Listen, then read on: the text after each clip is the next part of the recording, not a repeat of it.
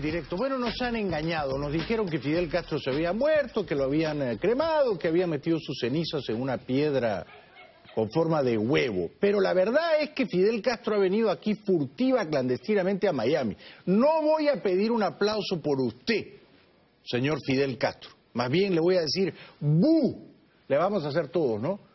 ¡Bú! Bueno, yo lo voy a aceptar porque un revolucionario siempre acepta. Pero he de decirte, yo te iba a felicitar por la niña, por la cantidad de capitales que sabe, que es una maravilla. Debía ser pionerita. Debería ser pionera por el socialismo. Ahí está. ¿Y usted sabe capitales? Yo sé muchas capitales. Capital de Angola. La capital de Angola, la Angola, donde son los gatos. Sí, señor, ahí está. Son unos gatos prietos. Yo estuve con este presidente, Dos Santos, sí, sí, de nacimiento. Sí. Y él me dijo, palabras que no se me olvidan porque un revolucionario no miente. Me dijo, comandante, tenemos una situación muy problemática aquí en Angola. No, hay que resolverla. Y fuimos por allá con las tropas. Y empezaron a especular a los imperialistas, porque siempre especulan. Yo me siento, a pesar de ese aparente por lo que han hecho, yo me siento bien, porque de toda la prensa de Miami, eres tú, lo voy a decir, eres tú con el único que me gustaría estar aquí, conversar sobre la historia de América Latina, sobre tu país, sobre Chabuca Granda. Déjame que te cuente, Liveno. Y muchas cosas más. No sabía que le gustaba la música de Chabuca Granda y que tenía una debilidad por el Perú. Pero ¿qué está haciendo usted aquí en Miami, Fidel? ¿Por qué ha venido a Miami? ¿Le gusta Miami? Bueno, oye, decir que me gusta, no. O aquí están los contrarrevolucionarios, los apátridas, que vinieron aquí, la mayoría de los ricos, cuando llegó la revolución. Sí, sí, sí. ¿Qué fue lo que hicieron los imperialistas? Enseguida, como dicen los muchachos en Cuba ahora, para la yuma. Sí, sí. Allá están. Yo vengo aquí con otro propósito, un propósito más revolucionario, y establecer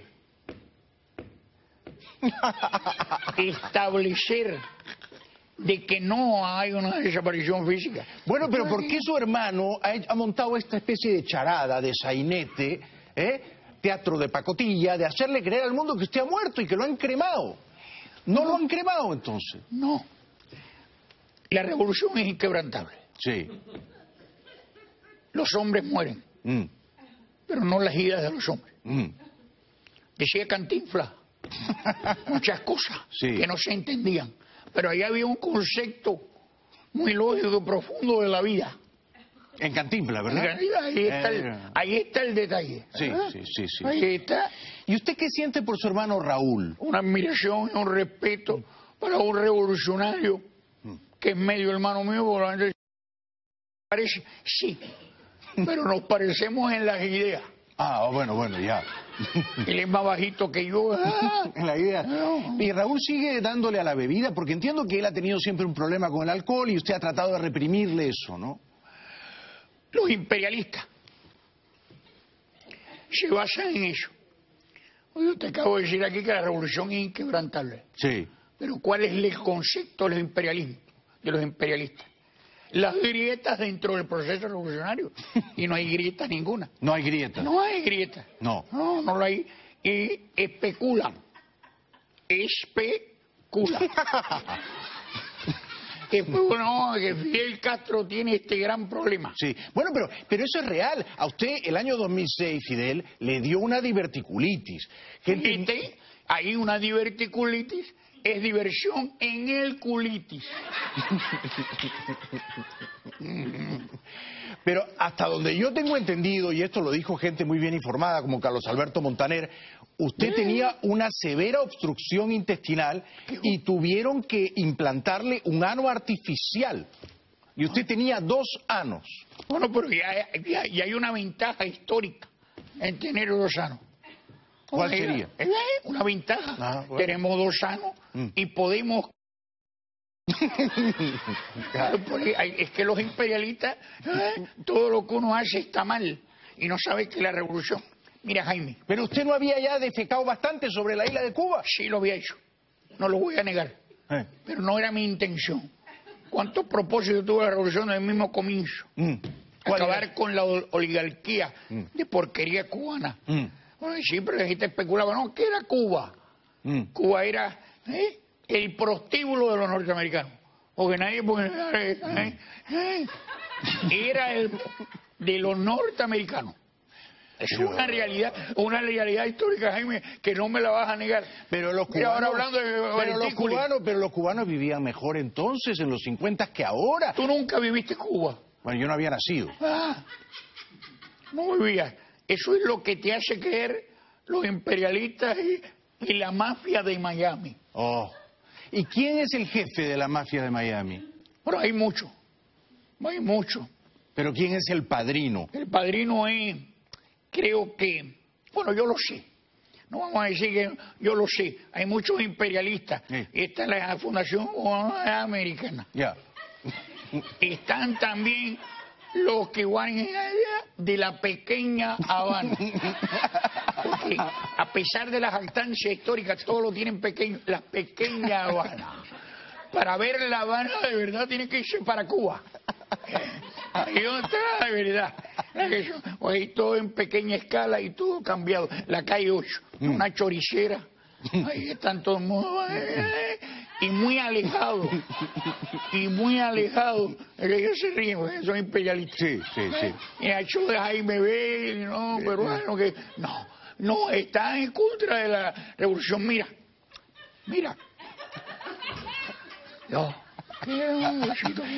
Fidel, tenemos que ir un momento a la publicidad. Bueno, puedes ir a la publicidad. ¿Podemos ir a la publicidad? No, y yo no lo voy a negar. Esto no es mesa redonda. Acá yo no me voy a someter a usted. Esto no es mesa redonda, ¿eh? Pues vete. Me quedo aquí. Está la publicidad. Regresamos después de la pausa con Fidel Castro. Un aplauso para él. ¿Quién lo diría? Fidel Castro no reposa en Santa Ifigenia, Santiago de Cuba. Fidel Castro ha venido esta noche aquí al programa. Con su habitual mal humor, ¿no? Gruñón, avinagrado, renegando del imperio. Fidel, que yo sepa, usted tiene 6 hijos varones, ¿no? Fidelito, y luego los 5 hijos hombres con Dalia, ¿no? Tony, Alex... Alejandro, Alexis, bueno, de los 6, ¿a cuál quiere usted más? Yo quiero a Antonio. Antonio. Me lo quiero mucho, porque a Antonio le gusta la pelota. Sí. El béisbol, que tú sabes que es un deporte, no lo voy a negar, surgió de los Estados Unidos. Sí. Pero, sí, porque al César lo que de César. Ya. Y a Fidel lo de Fidel. ¿Y usted ha jugado la pelota alguna vez? Yo he jugado pelota y a mí me querían firmar. Ah, sí, era bueno. Me querían firmar, yo era muy bueno. Pitcher, tercera base, catcher, shortstop, manager. Yo podía desempeñar todas las posiciones y a la misma vez. ¿Y a la misma vez? Sí, porque yo Di Mayo, venía después Reggie Jackson, un toletero. Pero yo a la misma vez voy a estar. Sí, no. O sea que Tony es su hijo favorito, lo sospechábamos. Dicen que... Y Alina también es hija mía. Pero no se nota que usted la quiere. Alina está viviendo aquí en Miami, usted no la llama nunca, no la saluda nunca. Nunca. Porque es muy gusana. ¿Ah, sí? Quiere decir, es muy imperialista.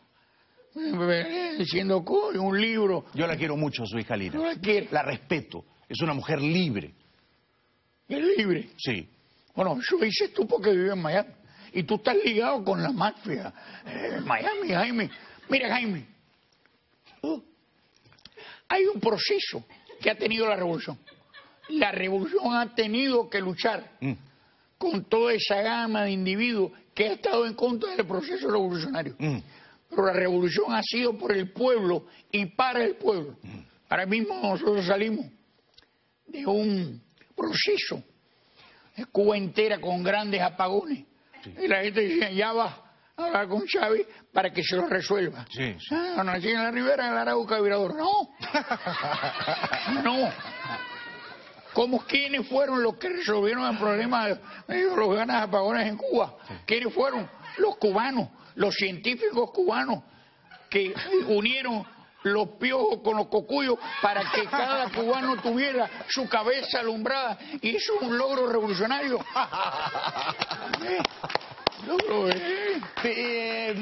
Ahora que mencionó al pasar a Chávez, piojos con cocuyos, ¿qué sintió usted cuando murió Chávez? Un dolor intenso. ¿Dónde estaba localizado el dolor? No, estaba en el baño. Ah. Y Chávez, que yo lo quiero, y era un baluarte. ¿Un baluarte, eh? No, un baluarte latinoamericano, de un país como Venezuela. Podemos hablar, si vamos a hablar de un país de América, con grandes conceptos, patrio, pues está la revolución bolivariana. La gente lo toma un poco así a la... Pero era un bárbaro. ¿Y Maduro qué le parece? No está a la altura de Chávez. No, en lo más mínimo. No caben los zapatos. Y lo he hablado con Raúl. Raúl, nos va a embarcar el chofer de guagua grande. Nos va a embarcar eso de los peines y los panes. Lo único que sirvió es para fonéticamente pegar, ¿no? Un desastre. Los Eliseos y las Eliseas. Un individuo que es un gran desconocedor de lo que es el gobierno. ¿Y qué relación tiene usted con Evo Morales? Porque Evo Morales da la impresión de que lo ve a usted como un padre. Así es. Es que, Jaime, mira, cuando tú estás ajeno al proceso revolucionario... Sí, bueno, totalmente ajeno. Pues ahí está. Puedes que tú veas con cierto desdén la Revolución Cubana. Pero la Revolución Cubana ha sido también el principio de muchas grandes revoluciones en América. Y muchos latinos americanos, como Evo Morales, que Evo es un baluarte, repitiendo la frase que yo por lo regular en los discursos no repito frases. Ahí te estoy regalando una, por la comodidad que siento. Gracias. O sea, Evo le repite la frase. Él repite la frase. ¿Pero usted lo entiende a Evo cuando habla? Yo lo entiendo cuando habla del pollo, que si uno come mucho pollo, se convierte en jeva. Le entra el síndrome de Ricky Martin y... ¿Por las hormonas? Por las hormonas. Yo de niño solo comía pollo, ¿sabes? Él solo comía pollo, pero no llegó a ese grado. Según la historia boliviana, él besó a un primo y se sintió mal. Como varón se sintió mal. Pero yo lo quiero mucho. ¿Y a usted le gusta el pollo? Bueno, yo he comido pollo, pero no una obsesión revolucionaria con el pollo. El pollo... ¿Qué es lo que más le gusta comer a usted, don Fidel? A mí lo que más me gusta comer es faisán. Faisán. ¿Y langosta? Y langosta también. Yo voy y le mando a los compañeros del partido que todos saben nadar, porque aquí la gente no, en las playas de Miami. Varadero. Porque cuando a Varadero llegué, conocí... No, eso era el Benny Moré. Y le digo, no, se quedan por la costa. No tenemos una costa en Matanza. Se llama Punta y Caco. Ah, no sabía. Está. Sí. Y ahí es donde salimos de unos compañeros y me traen las langostas. Pero me las traen porque ellos quieren, porque yo tampoco puedo comer cualquier cosa frugal. Ajá. No soy de mucha comida, ni mucho menos. Frugal, sí, frugal. Su ex guardaespaldas, Juan Reinaldo Sánchez, contó en un libro fascinante que a usted le gusta mucho pescar y bucear y que tiene una mansión en Cayo Piedra con helicóptero y dos yates. Son mentiras los imperialistas, Jaime. Tú nada más que traes imperialistas, que esta es la primera vez que tú traes a un revolucionario. Pues sí, siempre está allá, Carlos Roberto Montaner, el otro que el otro canal hablando tonterías, que no es periodista ni nada, que es Juan Manuel Cao, eso yo tengo un gran respeto por el señor Cao. ¿Tú tienes? Sí. Eres un hombre sincero, porque esa competencia tuya deberías mandarlo casi carajo. Y no lo hace. Pero yo te digo a ti una cosa, Jaime. La revolución sí, ha pasado muchos problemas. Porque el primer principio es de que una tierra pequeña, un país pequeño como Cuba, que ha sido capaz de enfrentar aquí al imperialismo. Y ahí está el primer tropiezo histórico. Enfrentando a nosotros aquí, ¿no? A que no se puede enfrentar. Ahí es donde está. Sí. Y ahora mismo estamos en una situación que se alegrarán. Yo sé que tú no votaste por él. Tú te ibas por la pata gorda. Yo te conozco. ¿Por Hillary? Yo sé que tú ibas porque aquí estaba otro imperialista, que es ese cineasta, un cubano, él, que hace películas y amigo tuyo que vive por el barrio. Nacher Díaz. Nacher Díaz, sí, estaban aquí, sí. Y yo estaba, tenía sienta contentura. Pues lo estaba mirando. Estábamos ya celebrando el triunfo de Hillary. ¿Y qué piensa usted de Donald Trump, Fidel? Bueno, ahí está es una especie de pichón de Ronald Reagan. Un pichón de Ronald Reagan, ¿verdad? Este es un derechista. Sí. Gente buena, Obama, aunque yo no voté por Obama porque yo vivo en un país libre, ajeno a la cultura norteamericana. Pero ya cuando veo que Hillary Clinton iba a salir hoy, vamos a votar. Y si uno no vota literalmente, ¿qué importa? Está el sentimiento de uno apoyando a Hillary Clinton. Pero acá en Miami los cubanos, amigos míos, no la quieren a Hillary y no quieren a Obama porque dicen que Obama se bajó los pantalones con ustedes. Bueno, conmigo no lo hizo. Pero con Raúl sí. Bueno, Raúl les ha dado eso. Raúl Sí. Desde niño. La fama que tiene Raúl entonces es bien ganada. No, bueno, cualquiera aquí. No. Ahora mismo mi sobrina, ¿qué está haciendo? Mariela. ¿Qué está haciendo Mariela? Al principio de la revolución teníamos los OMAP. Yo veía un chico cubano en el principio del proceso revolucionario. Lo veía con los pantalones apretados y un poquito de pelo y ya. A la UMAP. A la UMAP, ahí mismo. Pero las UMAP eran campos de concentración, torturaban ahí a los gays. ¿Te parece a ti? Eso lo he leído yo. No, te parece a ti. A mí me hubieran mandado seguro también a una UMAP. No, yo no te hubiera mandado para la UMAP. Yo le hubiera dicho a los que te hicieron el atentado en España con la bicicleta que te hubieran dado en el centro. Si cree que no sé. Yo me acuerdo de eso cuando te pasó en España con la bicicleta. Fue un atentado fallido. Porque no fuimos nosotros. Porque el revolucionario cuando va a hacer algo, lo hace y lo materializa. Que es la gran diferencia que hacen los norteamericanos que están perdiendo guerra desde la propia Segunda Guerra Mundial. Ahí está, y Corea, y Vietnam, y ya han dejado de ser lo que eran antes, una potencia. Fidel, me piden que vayamos a la publicidad. Solo le ruego un par de minutos. Si nosotros estuviéramos en Cuba, no existiría esto. Seguro que no. Seguro que no. ¿La está pasando usted bien? ¿Está cómodo? Estoy tranquilo, estoy cómodo. Ahí están los compañeros del partido, ¿verdad? Vino conmigo. La gente que vinieron a buscar el IAN están aquí conmigo. Sí, también. Bueno. Nosotros tenemos conocimiento de lo que es la mafia de Miami y el imperialismo. ¿Después del programa va a ir a comer algo? ¿A dónde va a ir a comer después? Yo pensé que me ibas a invitar. Bueno, lo invitamos a comer, por supuesto. Jaime, si me invitas, se te acaba el programa.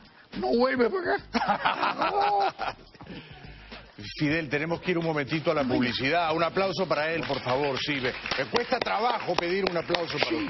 No está envenenada, Hay que tener mucho cuidado con Jaime Bayly y los asesores del programa. Salud.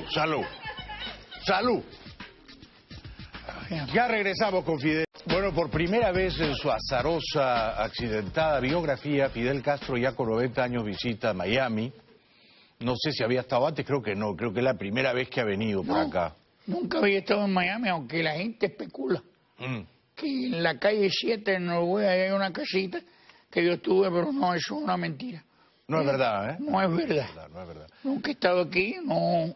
Y le dije a muchos compañeros, si voy al show de Jaime Bayly, no quiero ir al show de ningún imperialista de estos pseudo periodistas. Ya. Unos periodistas que no son periodistas ni nada. Son gente que tiene la cara bonita, pónmelo ahí. No, pero perdóneme. Aquí, por ejemplo, hay un gran periodista que es Jorge Ramos. Jorge Ramos, pero no es cubano, es mexicano. Sí, que quiso entrevistarlo usted en Guadalajara. Pero su guardaespaldas le dieron una golpiza a Jorge Guadalajara. No, esos son los imperialistas. Le dieron un codazo. No. Un codazo. Un codazo no es una golpiza. Bueno, pero lo golpearon. Una golpiza es, voy para ti, te doy de nuevo, dale de nuevo, rómpele un diente. Pero bueno, pero un codazo no es una caricia tampoco. Dale un pedazo. Eso es una... La gente habla, no, pero es una tontería. No, no. Coge un tenedor, ahí sí. Eso sí sería tortura. Una golpiza, Ramón, especulamos. Otro periodista, otra señora periodista que hay acá, Bernadette Pardo, que lo entrevistó. Ay, me entrevistó. La hija de Pardo Llada. La hija de Pardo Llada, que lo conozco desde que nació. Sí, claro. La vi ahí a nacer y como dices tú. Bernadette, yo recuerdo que Bernadette le dijo a usted, yo tengo 3 deseos para Cuba: democracia, libertad, prosperidad, y se lo dijo en su cara. Sí, me lo dijo en mi cara, pero es muy cómodo vivir el imperialismo y hablarme de cómo debe ser gobernada Cuba. Ahí están, tú no has visto esta semana pasada que muchos tiran de tontería la cantidad de cubanos que dijeron, yo soy Fidel. Pero lo dicen porque hay una cámara de televisión ahí, lo dicen porque tienen miedo de decir la verdad. No, señor, cuando tú dejabas la cara puesta, tú veías cómo se transformaban en Fidel. ¿Ah, sí? Cómo le iba creciendo la cara y la barba revolucionaria, Jaime. No. Dígame una cosa. Dígame una cosa, Castro, Fidel. ¿Usted es malo, digamos, genéticamente malo o usted se ha hecho malo poco a poco? Porque ¿cómo se llega a ser tan malo? Usted no tiene compasión, no tiene piedad. Usted ha mandado fusilar no solo a sus enemigos, ha mandado fusilar a sus amigos de la Guardia, Ochoa, gente que a usted lo quería, gente que lo sirvió. Jaime, eso que tú estás hablando, estás hablando del periódico, de la forma, el criterio de los imperialistas, de aquellos que viven en Miami, que no soportan el logro de la revolución. Y repetimos, frente al imperio del norte, ahí están ellos. ¿Cuál es el principal logro de la revolución? ¿Cuál? El principal logro de la revolución, en que todo el mundo en Cuba, listen to me, todo el mundo en Cuba, sí.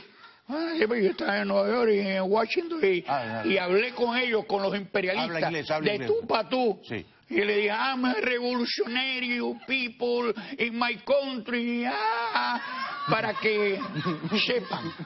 Caramba, no sabía que era tan prohibido. Maybe tomorrow I go to another place. Bueno. But sí. now, mejor dicho, right now, I'm here. ¿Y cuál era el logro? El logro de la revolución es que todos los cubanos tienen por igual. Tú me puedes decir que la sociedad peruana, ¿dónde vienes tú? Porque tú eres de la oligarquía.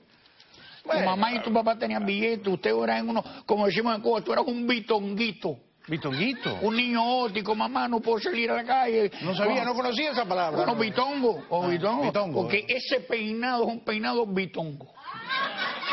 Mírenlo ustedes. Me estoy metiendo con él en una injusticia que le presenta la televisión.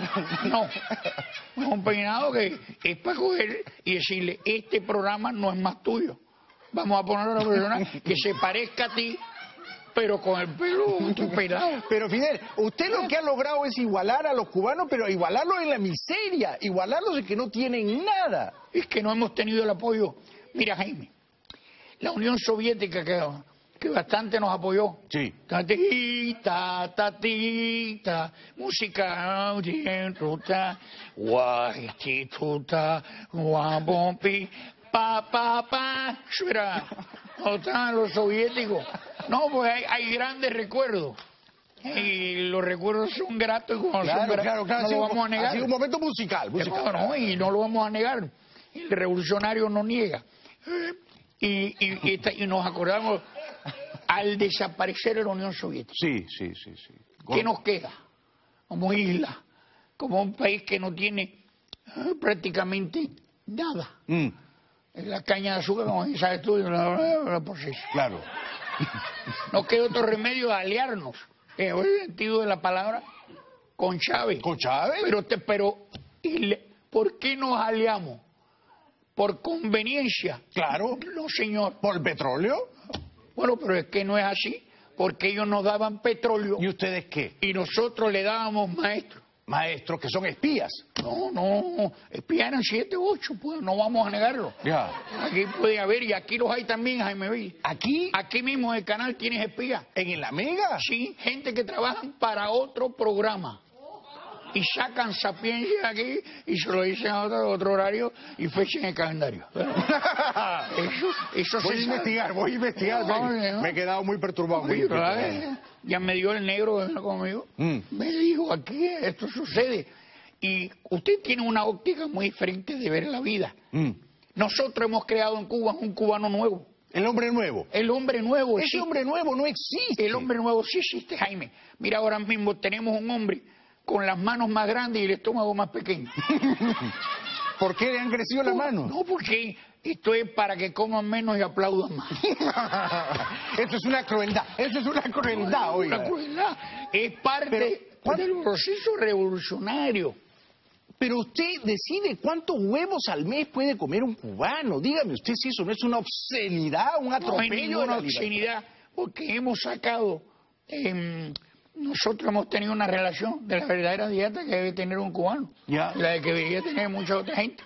Y fuimos a un lugar que es un logro revolucionario, que es un sector avícola que está en las villas, se llama el pollo cojo. ¿El pollo cojo? La intención, tenemos grandes gallinas ponedoras, las más grandes del mundo. Es un logro revolucionario. Ah, bueno, no sabía, no estaba al tanto de eso. Ahí están gallinas que te ponen 10.000 huevos a la semana. Gallinas, los gallos revolucionarios que son igual. Pero usted ¿Qué, comandante? Ahí está un vínculo con la revolución. No lo vamos a negar. Pero usted se da la gran vida, mientras los cubanos no son libres, no tienen internet, pasan hambre, las jóvenes se prostituyen, los muchachos se prostituyen. Usted se da la gran vida. No es así, Jaime, no es así. Nosotros tenemos un proceso establecido y el pueblo cubano vota, y vota por nosotros porque sabemos, el pueblo en general, y me incluyo en ello, formo parte del pueblo, de que la revolución ha dado paso a una serie de libertades que no las notan ustedes, porque ustedes los imperialistas tienen sus libertades y todo, y sus carros nuevos, y su eso, y las compañeras aquí imperialistas que se hacen en Coraquebo, que lo sé yo, los senos con el doctor Pérez que las ponen. Pero no, los cubanos no necesitan de eso, de esa ONG y los votos y todo eso. En Cuba no, en Cuba votamos. ¿Y por quién votamos? Votamos por el pueblo, votamos por seguir en este proceso, porque te repito, me podré ir mañana, sí, me podré ir, pero el pueblo sigue y la revolución sigue. Es lo más importante. No. ¿Cuántos años más cree que va a durar la revolución cuando usted ya expire? Iba a decir si Dios lo permite, pero no. No creo en Dios. Usted es ateo, ¿no? Yo soy ateo. ¿Y el Papa Francisco qué le parece? El Papa Francisco es mi hermano. Ah, caramba, no sabía. Es mi hermano. Yo pensé que Raúl era su hermano. No, nos apoya. Ah, sí. Es un Papa que surgieron con Constantino en el siglo IV y de ahí para acá él ha movido todo. Y él está haciendo una revolución, me alegro que me hayas tocado esto. Él está haciendo una revolución dentro de los católicos. No pues sí, está a favor de los divorciados, está a favor de los gays, es gay friendly. Es muy... No, sí, que eso me encanta a mí que haya sido así. Pero fíjate, por arriba de todas las cosas, Jaime, me gusta decir Jaime, no sé, Jaime, sí, me gusta una... ¿Está usted burlando en mi nombre? No, estoy enalteciendo tu nombre. Ah, no sabía, no me había dado cuenta de eso. No creas así. Y mira ahora mismo cuando él dijo, los que más se parecen a los católicos son los comunistas. ¿Por qué? Lo dijo el Papa. Yo no. Es lo que sí. Nosotros cuando llega el Papa, han llegado 3 a Cuba. Juan Pablo II. Sí. Benedicto. Sí, que habla en español como Caetano Veloso. Y también el papalote de Argentina. Espéreme un ratito, vamos a la última pausa y luego los apuntes finales con ustedes. Dale porque tengo que ir al baño. Regresamos con terminar, Fidel. Entiendo que no mañana sábado, sino el siguiente sábado 17 se va a presentar usted aquí en Miami. Ahí voy a estar en la Casa Panza, que es el 16-20, sábado jueves de la calle 8. Vamos a tener una tertulia y vamos a hablar de muchas cosas del programa. ¿A qué hora será? A las 10:30, Jaime. Fidel, muchas gracias por venir. La mano más fría que un muerto. ¡Oiga! Increíble. Gracias, Fidel. Gracias a usted. Y gracias a Eddy Calderón, maravilloso comediante y actor.